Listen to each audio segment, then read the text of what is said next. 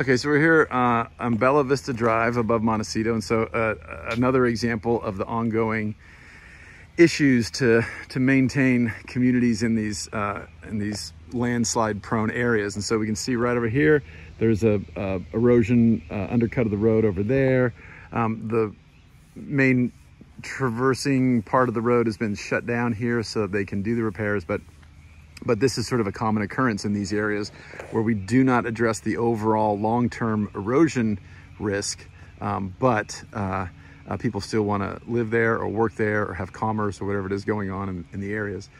And so, so dealing with a more sustainable transportation network, road network, is an ongoing challenge, both here in Montecito and across California and across much of the world.